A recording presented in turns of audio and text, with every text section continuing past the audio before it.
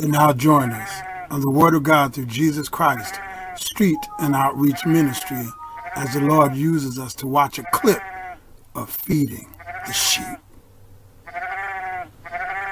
Now let's go, lastly, to 1 Timothy. I know some are saying, oh, 1 Timothy 3. We're not going to go there just yet. We will, but not just yet, because there's something else that we need to see along the way. We'll start at 1 Timothy. Let's go to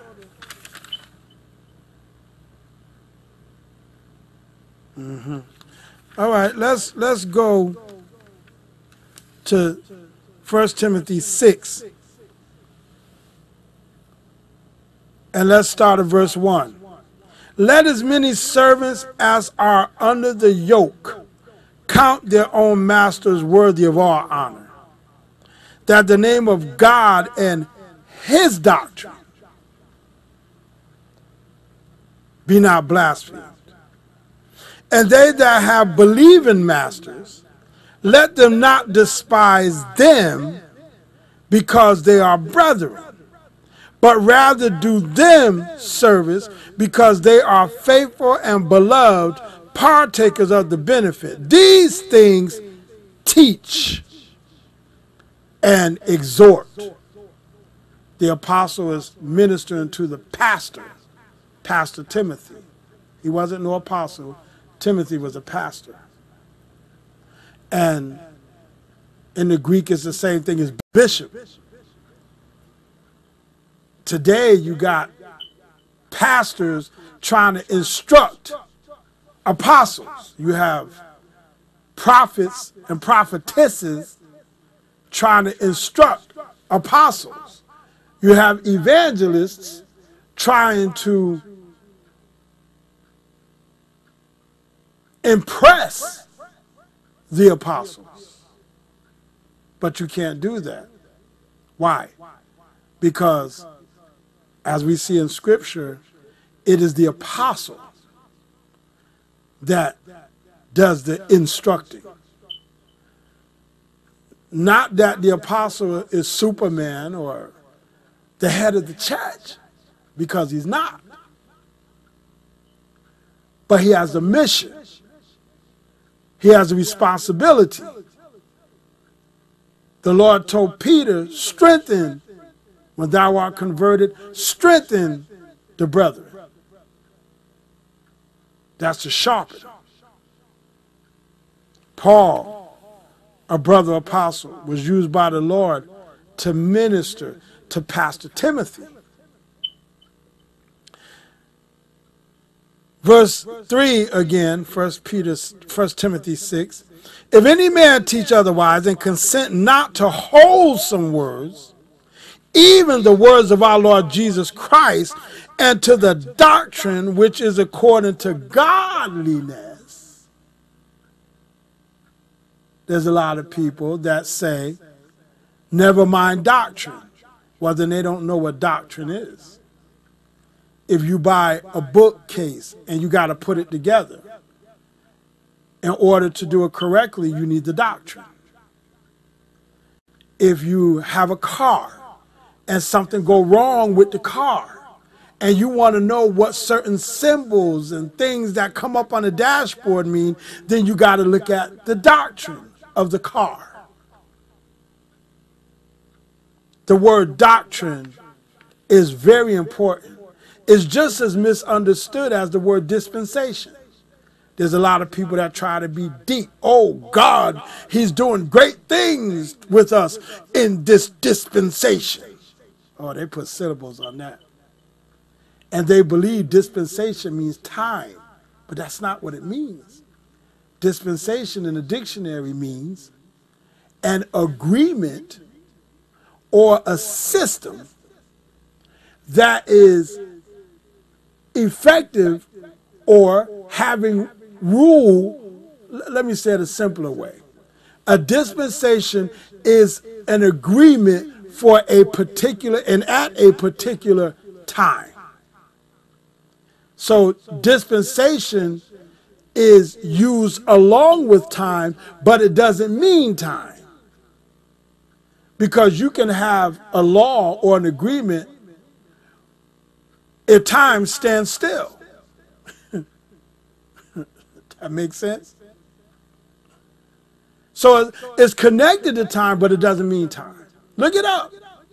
Go in the dictionary, go online, look up dispensation. And it means, it's from the root word dispense, which means to give out. So it can't mean time. It means an agreement. It means a system, a law, oh God, look it up. An agreement, that's the simplest way I can say it. An agreement at a particular time. That's what dispensation is. If any man, again, verse 3, teach otherwise, 1 Timothy 6, and consent not to wholesome words, even the words of our Lord Jesus Christ, and to the doctrine which is according to godliness, he is proud, knowing nothing, but doting about questions and strifes of words, whereof cometh envy, strife, railings, evil surmisings, perverse disputings of men of corrupt minds, and destitute of the truth, supposing that gain is godliness. From such withdraw thyself. So when you see those ministers chasing filthy lucre, and they teach people to do this, oh, you got to make them give. You got to make them tithe. You got to command them to give this and give that and give. Get away from them. Because after they finish draining everybody else, they're going to get you. Yes, you should give to help the ministry, the service of God. If the ministry is feeding you, like the Lord told the apostles, don't take nothing with you, because a workman is worthy of his meat. That's his food, his this, his that, his that, his this. You don't lord it over to people and tell them, you got to take care of me, you got to pay my car note, you got to. I don't have a car note, because I wouldn't have a car note. I wouldn't dare put the ministry in debt. But you got to pay my car note, you got to pay my mortgage, you got to pay this and that. That's wrong. And there's people who think that they're doing God a favor, and they give in to it. They capitulate. Oh, I'll get my leader. They don't call the Lord their leader. They call a man or a woman standing behind a podium with a collar on. I will get my leader an iPhone or an O phone or a P phone or a Q phone, and I'll pay the bill. But did the leader say, if it throw you out, don't do it? Don't do it. If it throw you out. Now, if the Lord put it in your heart to be a blessing, sure, be a blessing. But don't be controlled and told, do this for me, and you'll be blessed. Brother Paul told the pastor Timothy, perverse disputings of men of corrupt minds, and destitute of the truth. This 1 Timothy chapter 6, verse 5. Supposing that gain is godliness. From such withdraw thyself. Now let's jump to chapter 3 of 1 Timothy. This is a true saying, if a man desire the office of a bishop, he desireth a good work. He didn't say the title of bishop, because it's not a title. He said the office of bishop, the vocation, the calling. Now, all right, let's handle something for a quick second. Then we got to pray and get into the lesson. The Bible already been speaking. In Ephesians 4, there's a fivefold ministry. The apostle, prophet, which prophet is going to that too, prophet and prophetess, evangelist, pastor, and teacher. It don't say bishop in there. So in order for bishop to be a bona fide office, it has to go under one of these five. So the apostle is over a bishopric. The prophet is not a bishop. The evangelist is not a bishop. The prophetess can't be a bishop. Why? Because it says here in 1 Timothy 3 that a bishop then must be blameless, verse 2, the husband of one wife. That has not changed. I know Nancy Pelosi is trying to change gender words, but the scripture, Jesus said not one jot or tittle. A bishop then must be blameless, the husband of one wife. That don't mean he can only be married one time, because sometimes the Lord bless you to marry somebody and then they leave God. Then what you supposed to do? Be neglected? Be denied? No. But that means you have one wife at that moment. You can't be a bigamist. You can't be in a polygamy. You can't have 3 wives at one time talking about I'm a bishop. No. One wife.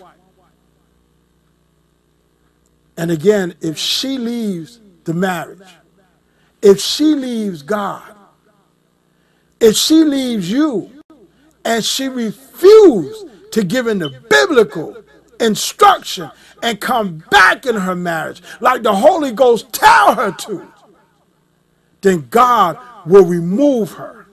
And while she think that she's blessed, she can preach from now on. That don't mean a thing, because you can preach and Jesus not be with you.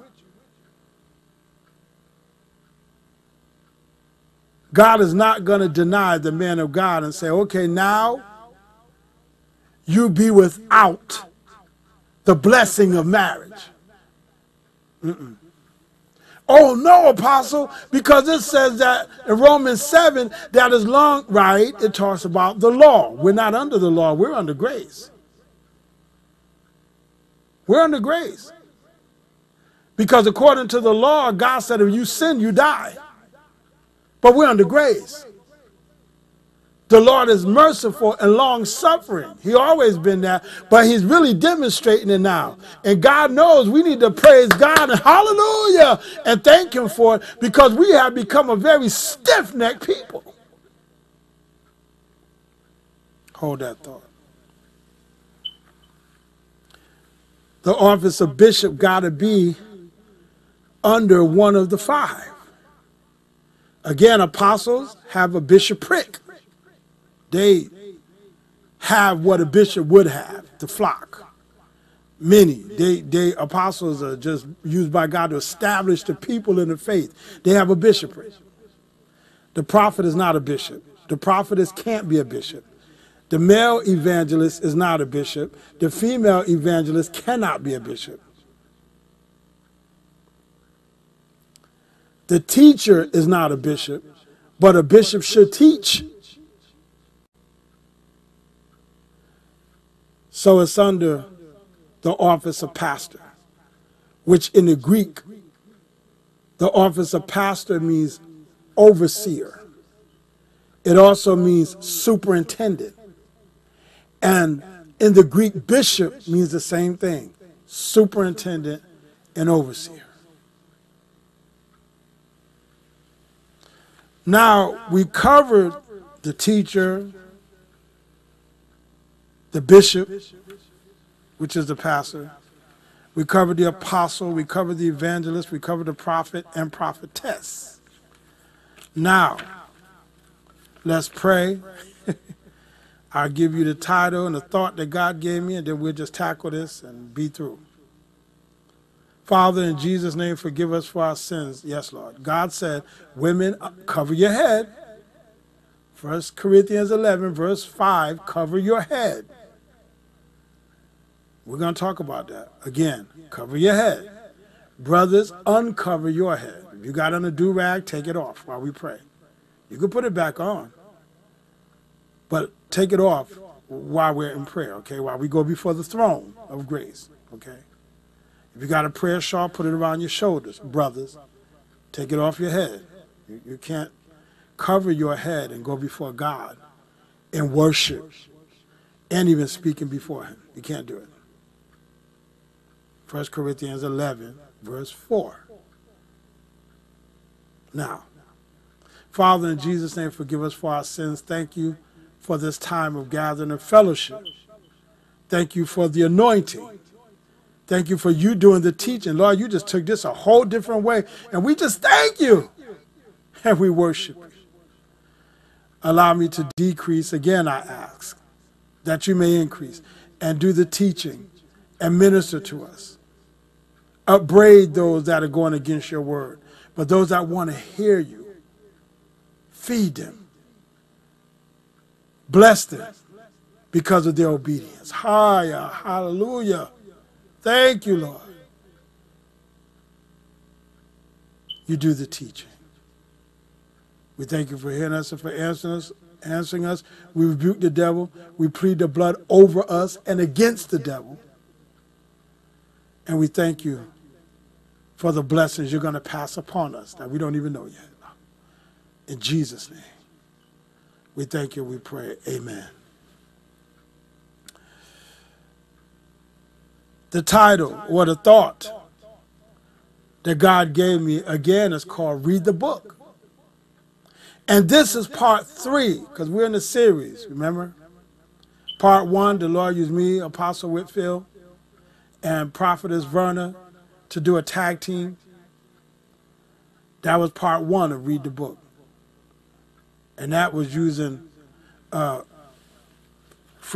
Peter chapter 4, verse 17, which says, for the time is come that judgment must begin at the house of God. And in the Greek, house of God meant the family of God, the relatives of God.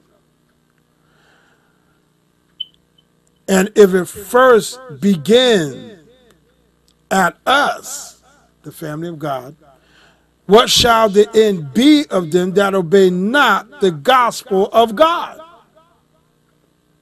And if the righteous scarcely be saved, where shall the ungodly and the sinner appear? We're all sinners, but we are believing sinners. In other words, when we mess up, we say, Lord, forgive us. A lot of people say, well, I need to repent. Well, before you talk about repenting, because repent means to turn away from. You can't repent unless you first acknowledge. Acknowledge what? What God said about an issue. Then you have to confess. Confess what? That you don't do what God said to do or what God said about the issue.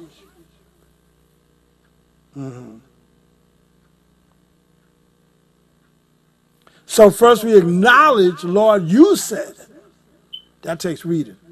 Then we confess, but Lord, I don't do. I'm sorry. And then, upon being godly sorry, we repent. We turn away from our sin. And after we mess up again, then we do the same thing again. Well, God bless you. Thank you for joining us on the Word of God through Jesus Christ, Street and Outreach Ministry, as we watched a clip on feeding the sheep.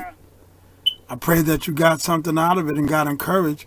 You can reach the ministry at 475-300-3850, 24/7. God bless you, and again, thank you for watching. In Jesus' name, amen.